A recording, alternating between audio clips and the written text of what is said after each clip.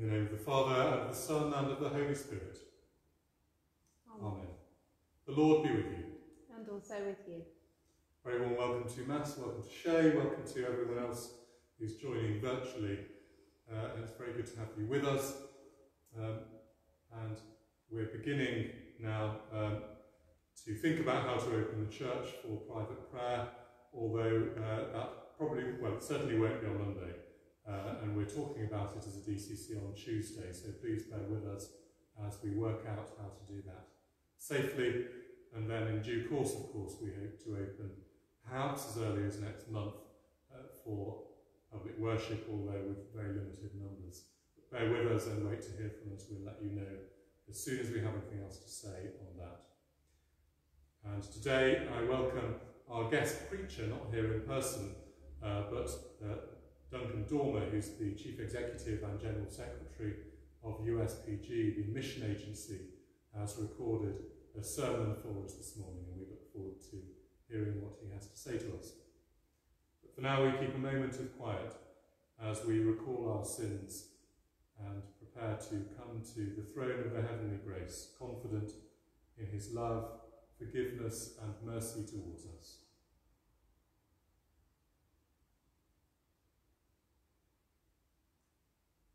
God so loved the world that he gave his only Son, Jesus Christ, to save us from our sins, to be our advocate in heaven, and to bring us to eternal life.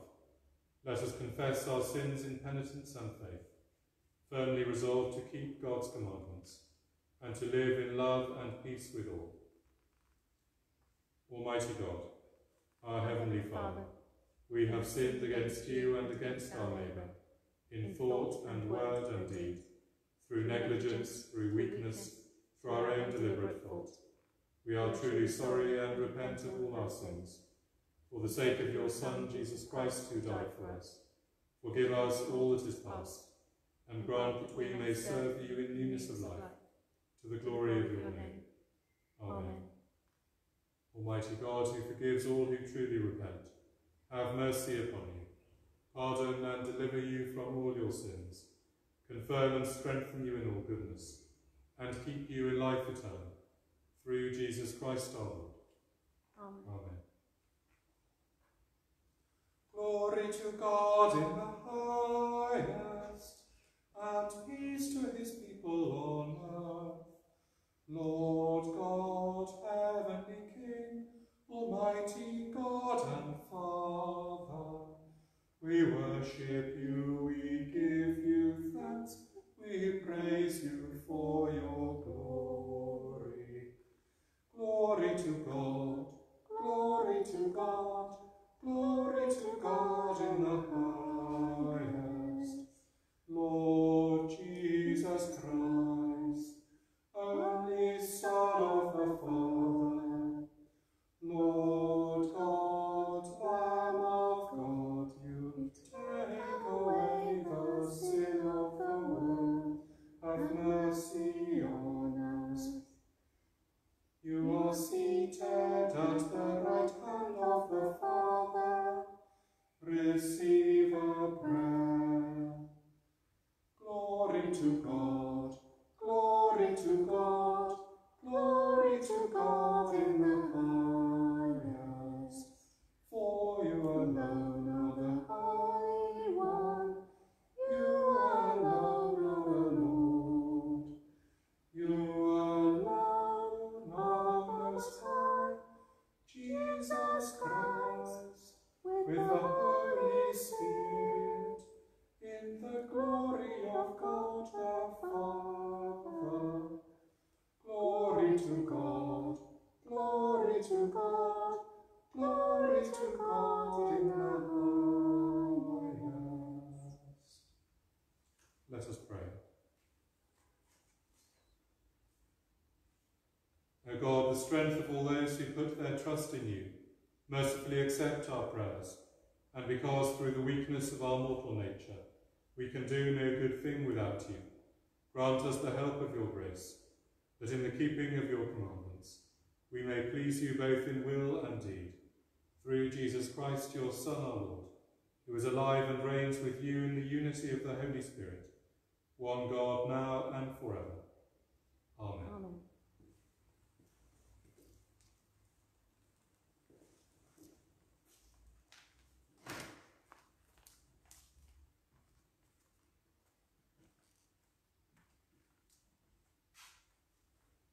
first reading today is from Exodus, chapter 19, verses 2 to 8.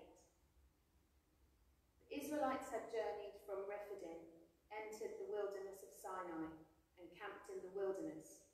Israel camped there in front of the mountain. Then Moses went up to God.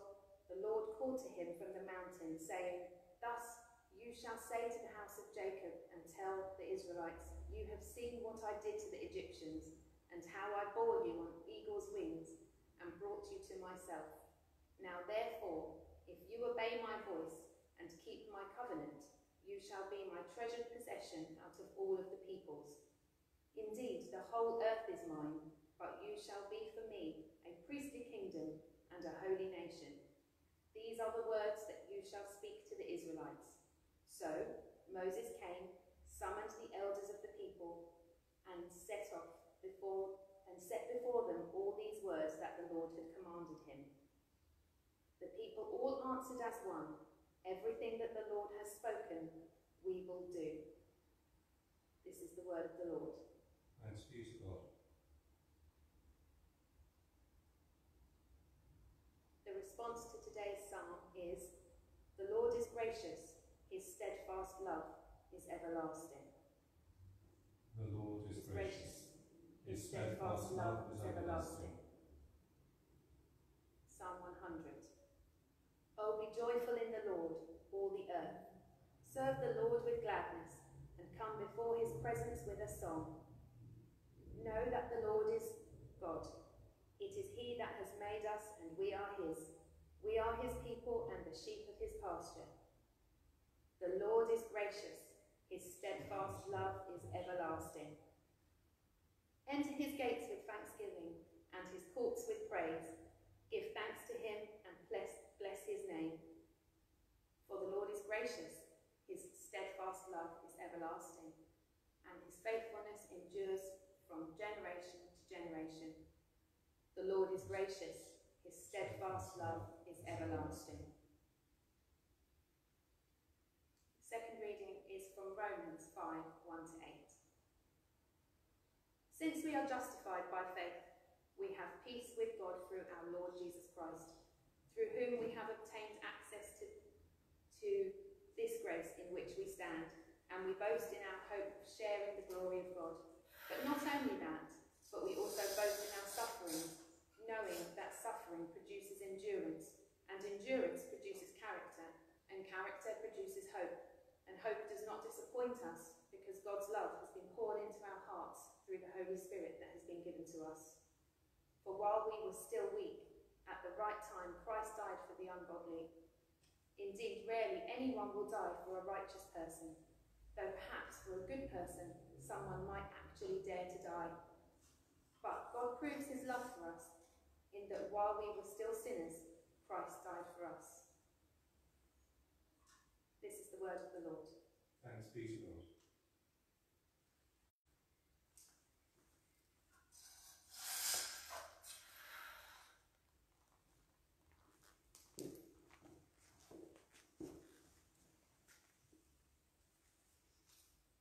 Alleluia, alleluia, alleluia, alleluia, alleluia, alleluia. The harvest is plentiful, but the labourers are few. Therefore ask the Lord of the harvest to send out labourers into his harvest. Alleluia, alleluia, alleluia. The Lord be with you. And also with you. Hear the gospel of our Lord Jesus Christ according to St. Matthew. Glory to you, O Lord.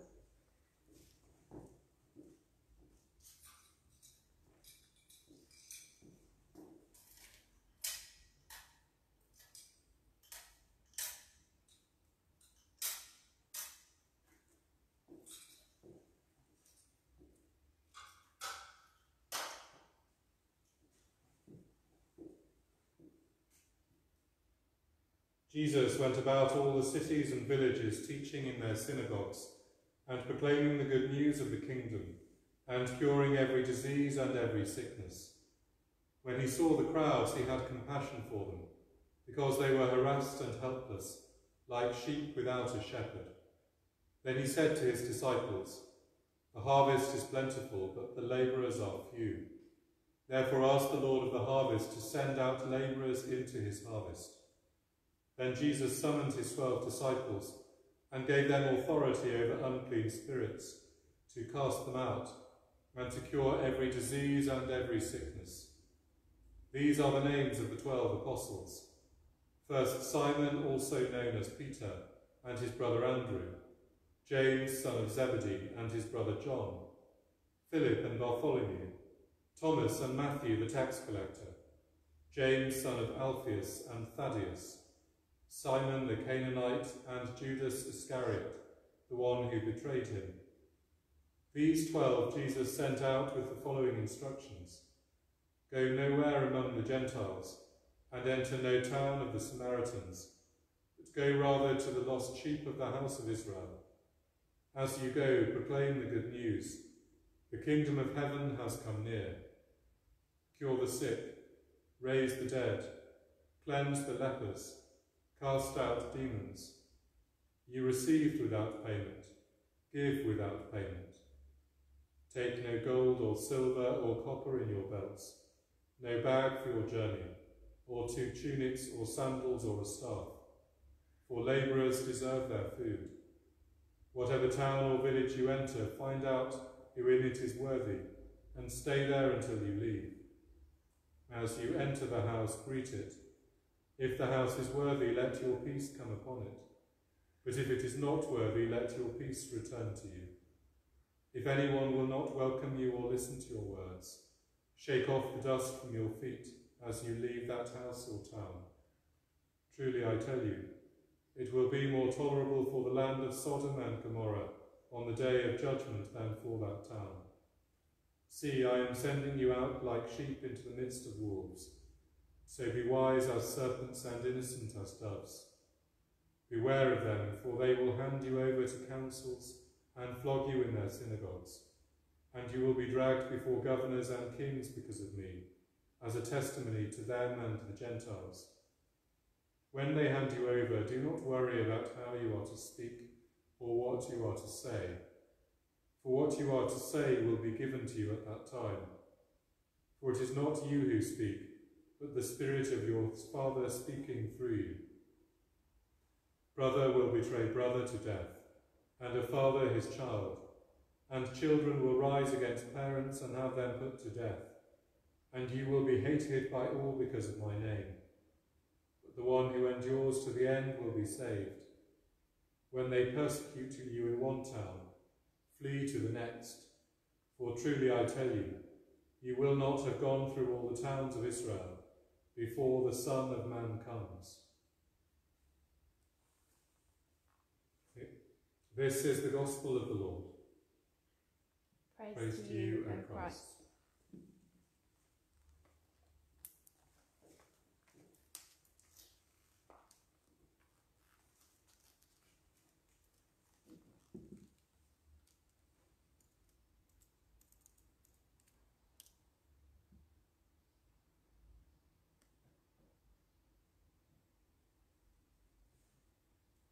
Then he said to his disciples, "The harvest is plentiful, but the labourers are few.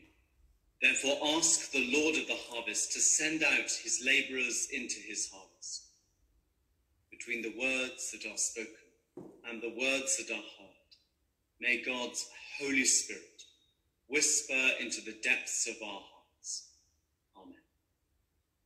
Warm greetings to you from my home in South London as we gather for worship, remotely online from our own homes.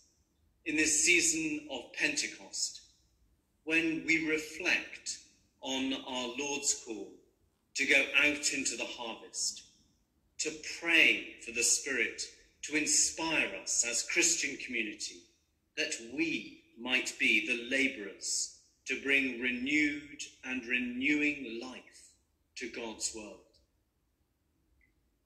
As we begin to emerge blinking into the light as lockdown eases, so we have been confronted once again with the brutal realities of racial injustice and violence, and by those words that speak so powerfully to each one of us at a deeply human level: I can't breathe. Words that also remind us that in our current context of COVID-19, the reality is that some groups of people have suffered considerably more than others. Injustice has a structural and systematic element. With the killing of George Floyd, the protection and justice that the law is supposed to bring was cruelly denied and abused again. And inevitably, righteous anger is expressed in gatherings and protests across the world. And so in the midst of the COVID pandemic, our attention has been drawn to another, deeper, more persistent pandemic, that of racism, and that justice is not experienced in the same way by people of different ethnicities, classes, or backgrounds, and that injustice has been there in the midst of the COVID-19 crisis. Across the world, over the last few months, some of our Anglican sisters and brothers have suffered severe food shortages or a complete collapse in livelihoods with nothing to fall back on. Others, for example, especially the poor and indigenous groups in Brazil or the Philippines, have suffered abuse or worse at the hands of military or police forces during this time. Our gospel reading paints a picture of a crowd of people, a crowd of needy people, harassed and helpless, leaderless, crying out for support, spiritual, pastoral, practical. And as we read, Jesus had compassion on them. The Greek is perhaps better translated as Jesus was filled with tenderness. This is the very heart of Jesus' ministry, that tender love that God in Christ has for his people. For most of us, crowds of people make us anxious, whether their cry is for justice or bread. We recoil from their neediness. We're fearful that we will be overwhelmed. But Jesus sees something very different. Where others see brokenness, helplessness, a source of despair, he sees beyond to a glorious harvest. He sees the renewed and renewing life of God in those he loves, his people. He sees transformation. And of course, in today's reading, he calls his disciples and us to join in with him in that transformation, in reaching out to others. On hearing these words, this call to mission, to a glorious harvest, the challenge to be one of those few labourers, today we may be tempted to think, that's all very well, but the timing's not great. We need to wait. It's too soon. We need to recover, straighten things out, and then when we're sorted, we can begin to think of reaching out to others. And that's very natural. The current pandemic is, of course, a unique and extreme crisis. But for many churches across God's world, it is another extreme crisis. Accustomed to precariousness and vulnerability, the churches in many societies are still so often the communities of resilience and hope, who reach out, who inspire confidence and build morale, helping others to realize their own capacity to repair, rebuild, reconstruct their buildings, their lives, their communities, perhaps after a tsunami or a hurricane. And in this, they are often helped by expressions of solidarity and support from within the wider global Anglican family. One of these extreme crises has been the HIV/AIDS epidemic, which has killed 15 million people in sub-Saharan Africa and had a devastating impact on the economy. HIV/AIDS frightens people, and unsurprisingly, one of the ongoing legacies of the pandemic is stigma, with those who are HIV positive, even those who are healthy and receiving treatment, being shunned and stigmatized. Linda, a woman in the Diocese of Harare, Zimbabwe, describes her experience as follows. I am a 40-year-old HIV positive single mother. I was sidelined by my community, and my 4 children were mocked at school. I felt so much shame and suffering that I contemplated suicide. Recognizing this, in 2015, the Anglican Church in Zimbabwe launched an HIV/AIDS stigma reduction program. And last year, in my capacity as the General Secretary of the United Society Partners in the Gospel, USPG, I had the immense privilege of meeting with some of those involved in this important work. To succeed, the Church has had to work with a wide range of groups: traditional healers, village chiefs, hospitals, schools, other churches, the government of Robert Mugabe and his successor, and in partnership with USPG. The work has involved priests and bishops talking about sexual relationships and practices. It has involved the training of lay people, often grandmothers, to talk to teenagers within their communities about all aspects of HIV/AIDS. It has taken imagination and courage and resolve and commitment on the part of individuals and the Church as a community. The message is simple. It's about living positively with the diagnosis, but living positively with each other, affirming and accepting and including all. This initiative of the Church is not simply about health. It's about self-esteem, belonging, what it means to be human, what it means to be family, community.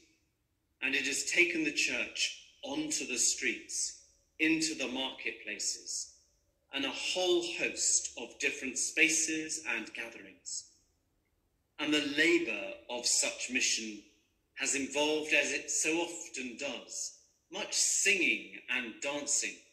It has been a labour of joy as well as perseverance. It is holistic mission, transformative, renewing of the whole person and the whole community, bringing a harvest of inclusive justice. Local mission in the spirit of Jesus, gazing on that crowd, helpless and harassed. It does what the most effective sort of Christian mission does. It addresses the deep heartache of the people. Christ-like mission, local and global, begins with that tender heart, with the eye of compassion that really looks out on the world and really pays attention and sees the potential in others in the midst of their pain and anxiety and loss, in the midst of injustice and violence and suffering. yet it breathes it all in, and through the Spirit seeks to breathe out hope, creativity, and encouragement. But it also requires courage and commitment to take those first steps, for things to happen. But when it does, the transformation is great, the harvest plentiful. The Anglican Church in Zimbabwe faces many, many challenges, yet it lives and breathes resilience and hope, and in the midst of all strives for a justice for all. And so Linda did not follow through with her suicidal feelings. Instead, her life was changed by the stigma reduction program of the church in Zimbabwe. In her words, it changed everything. I declared my HIV status in church. I was fully accepted and indeed elected to be church warden. Now I encourage others to disclose their status. It is no different for any of us. We too are called to look with tenderness on our world, to stand in solidarity with our sisters and brothers who face extreme challenges as they reach out in mission to others, or who face prejudice and violence, but also to look with tenderness on our own local communities, to serve those around us pastorally, practically, but also to cry out for an inclusive justice, a justice for all, for a world that has no need of food banks. To create a world where campaigns like Black Lives Matter are no longer required. For a world where there are no homeless charities, that all may breathe freely and take their place, perhaps near the centre of our communities. Amen.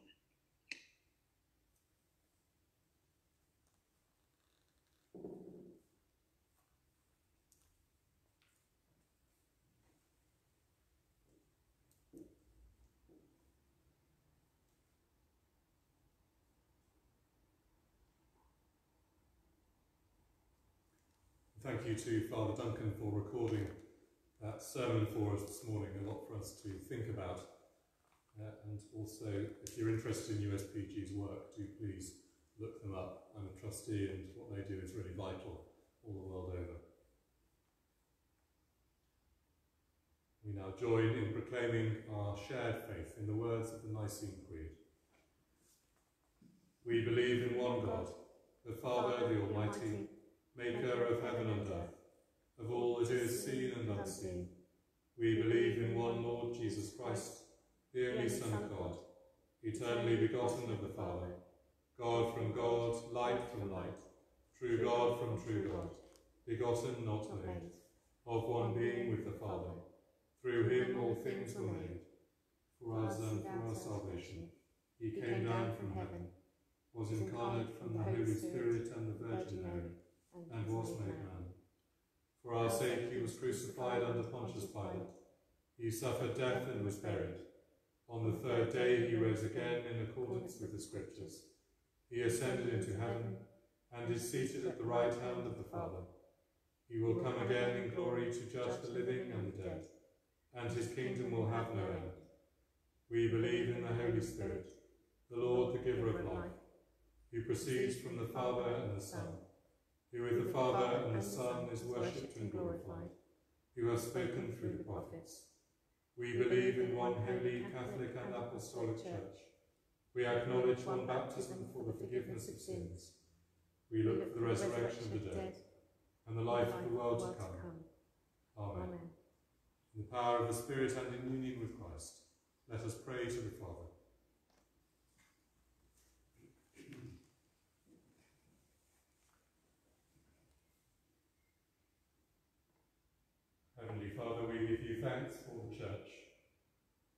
place and throughout the world.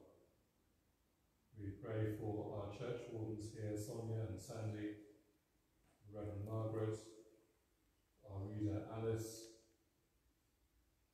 for our DCC as we prepare to discuss how we can open the church again on Tuesday. We pray for our bishops Christopher and Caraway and our Archbishop Justin. We pray for our Zimbabwean brothers and sisters, for all of those involved in the stigma reduction programme there, for Father Fritz, the Dean of Bulgaria, Bishop Cleopas of Matabeleland, and all the priests and people of your church in that country. Lord, in your mercy, hear our prayer. we pray for all of those who are suffering from HIV/AIDS, and for those who live with it day by day. We pray for all of those doing research into HIV/AIDS. One day, the virus may cease. And we pray that those with HIV/AIDS may not be stigmatised by the communities in which they live. Lord, in your mercy, Hear our prayer. continue to pray for an end to racism which ravages our world. We pray for all of those who suffer and have suffered racist abuse. And we pray for those who perpetrate it, that they might have their eyes opened. And we pray for all of us, that any shadow of seeing our brothers and sisters of different races differently, and as not fully the same as us as human beings, might be wiped away, we might all be one, and recognise the face of Jesus Christ in all of our brothers and sisters. Lord, in your mercy, Hear our prayer. we pray for the government in this land. Pray for Her Majesty the Queen, following her official birthday yesterday. She might continue to be an example of service to us. For her Prime Minister and all the ministers of the Crown. Pray for wisdom for them as they continue to guide our country through the easing of lockdown and the consequences of the coronavirus. We pray for leaders of all nations. They might serve their people with both justice and mercy, and that they might always have a concern for those who are weakest and with the least in their societies. Lord, in your mercy, Hear our prayer. we pray for those who are sick in body, mind or spirit. We pray for those in our own community who are not known to us, but are in need of our prayers. And we pray by name for Raymond, Sheila, Ellie, Martin, Melissa, Veronica, Maylene, Ian, Josephine, Josie, Mel, Damien, Stephen, Josephine, Mother Sheridan, Rita and Gillian.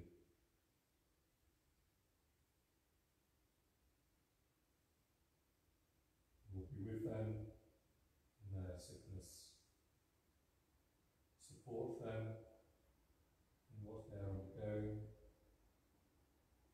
Lift them up to healing and wholeness. Lord, in your mercy, Hear our prayer. we pray for those who have died in the faith of Christ, and those whose faith is known to you alone. Praying particularly for Avril, whose funeral was yesterday.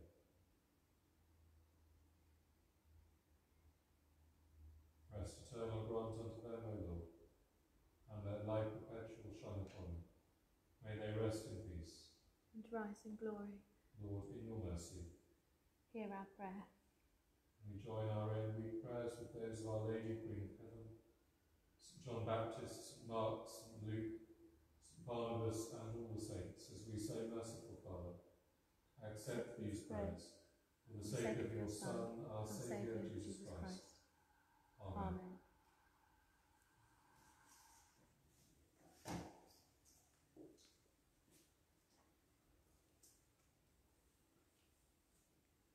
Christ is our peace. He has reconciled us to God in one body by the cross. We meet in his name and share his peace. The peace of the Lord be always with you. And also with you. And if we're with others at this time, let us offer one another a sign of that peace. Peace be with you.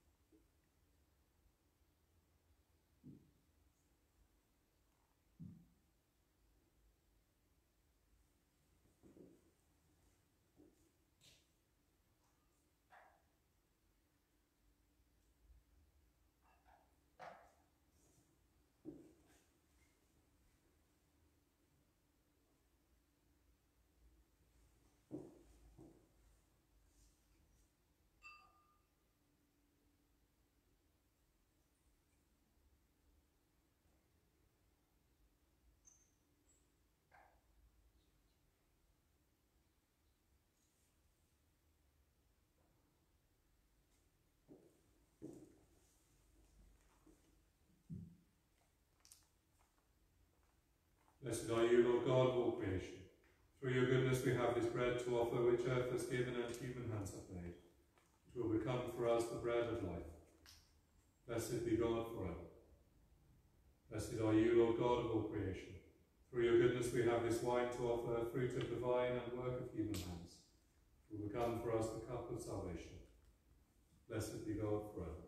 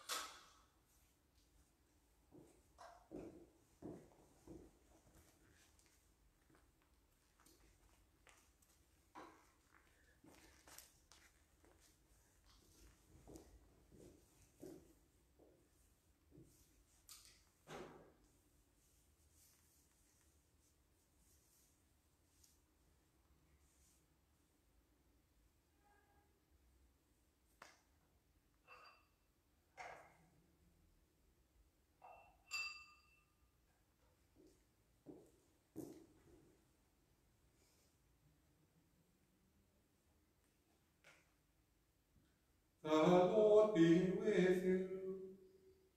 And also with you. Lift up your hearts. We lift them to the thanks to the Lord our God. It is right to give thanks and praise. Father, we give you thanks and praise through your beloved Son Jesus Christ, your living word through whom you have created all things, who was sent by you in your great goodness to be our Saviour, by the power of the Holy Spirit he took flesh, as your Son born of the Blessed Virgin. He lived on earth and went about among us. He opened wide his arms for us on the cross. He put an end to death by dying for us, and revealed the resurrection by rising to new life. So he fulfilled your will and won for you a holy people. Therefore, with angels and archangels, and with all the company of heaven, we proclaim your great and glorious name, forever praising you and saying, Holy, holy, holy Lord, God of power and might, heaven and earth are full of your glory. Hosanna in the highest. Blessed is he who comes in the name of the Lord. Hosanna in the highest. Lord, you are holy indeed, the source of all holiness. Grant that by the power of your Holy Spirit, and according to your holy will, these gifts of bread and wine may be to us the body and blood of our Lord Jesus Christ, who in the same night that he was betrayed, took bread and gave you thanks. He broke it and gave it to his disciples, saying, Take, eat. This is my body which is given for you. Do this in remembrance of me.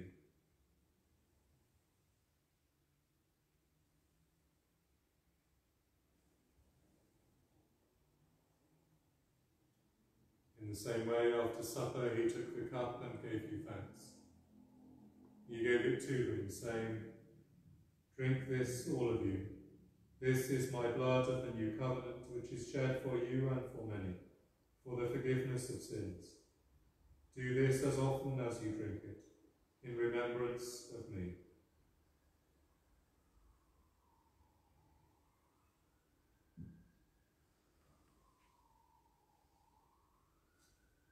Great is the mystery of faith. Christ has died. Christ is risen. Christ will come again. And so far we're calling to mind his death on the cross, his perfect sacrifice made once for the sins of the whole world, rejoicing in his mighty resurrection and glorious ascension, and looking for his coming in glory, we celebrate this memorial of our redemption. As we offer you this, our sacrifice of praise and thanksgiving, we bring before you this bread and this cup, and we thank you for counting us worthy to stand in your presence and serve you. Send the Holy Spirit on your people, and gather into one in your kingdom all who share this one bread and one cup, so that we, in the company of Mary, the Mother of the Lord, St. John Baptist, St. Mark, St. Luke, St. Barnabas, and all the saints, may praise and glorify you forever. Through Jesus Christ our Lord, by whom and with whom and in whom, in the unity of the Holy Spirit, all honour and glory be yours, Almighty Father, forever and ever. Amen. Amen.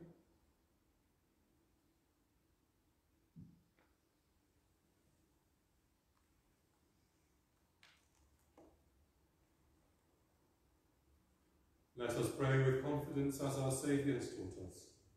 Our Father, who art in heaven, hallowed be thy name. Thy kingdom come, thy will be done on earth as it is in heaven. Give us this day our daily bread, and forgive us our trespasses, as we forgive those who trespass against us. And lead us not into temptation, but deliver us from evil. For thine is the kingdom, the power, and the glory, forever and ever. Amen. We break this bread to share in the body of Christ. Though we are many, we are one body, because we all share in one bread.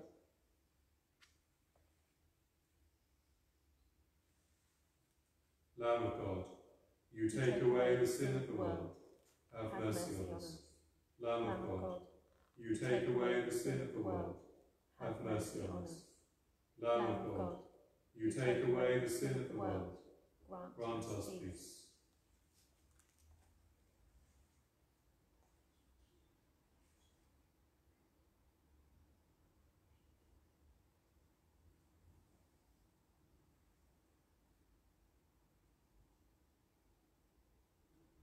Jesus is the Lamb of God, who takes away the sin of the world. Blessed are those who are called to his supper. Lord, I am not worthy to receive you, but only say the word, and I shall be healed.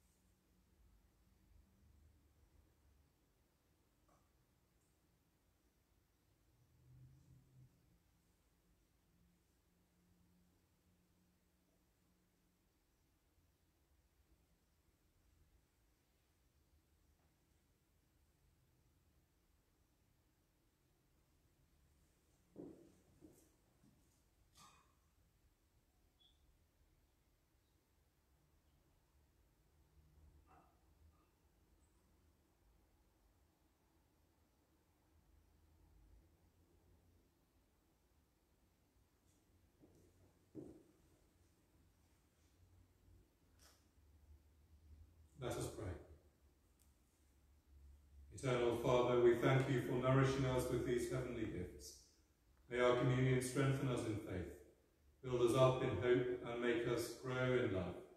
For the sake of Jesus Christ our Lord. Amen. Almighty God, we thank you for feeding us with the body and blood of your Son, Jesus Christ, through whom we offer you our souls and bodies to be a living sacrifice.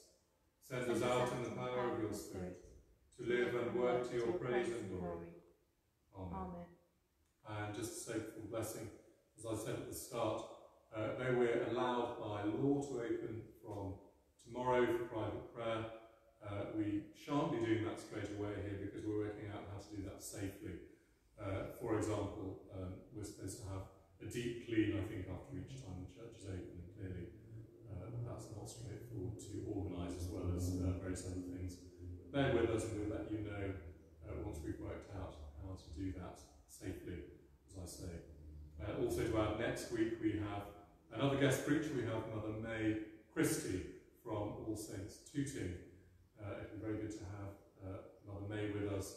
And the following week we have the Bishop here for our Patronal Festival. And Mother May is joining virtually. We'll be playing a recording of her sermon. But the Bishop will be here in person. So I'm sure we'll look forward to welcoming him. We'll certainly look forward to welcoming him on your behalf. And I hope you do to welcoming him virtually as well. The Lord be with you. And also with you. The Lord bless you and watch over you. The Lord make his face to shine upon you and be gracious to you. The Lord look kindly on you and give you his peace. And the blessing of God Almighty, the Father, the Son, and the Holy Spirit, rest upon you and those whom you love, this day and evermore. Amen. Amen. Go in peace to love and serve the Lord. In the name of Christ. Amen.